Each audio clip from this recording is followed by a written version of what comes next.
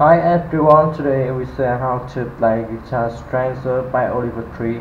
First, the C cable in the first frame. The chords in the song are C, G, D, A, M, and F. The first to play down, down, up, up, down, down, down, down, down, up, down, down, down, up, down, down, down, up. And to play long G, G, D, and C. And to hit system in the same way for track. To the chorus and post chorus to play down, down, up, up, down, up, down, down, up, down, down, up, up, down, up, down, down, up, and play long G, G,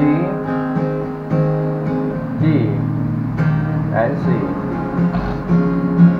And so his instrument is the same way for track. To subtract to play down, down, down, up, down, down, down, up, and play long A, M, C, G, and F.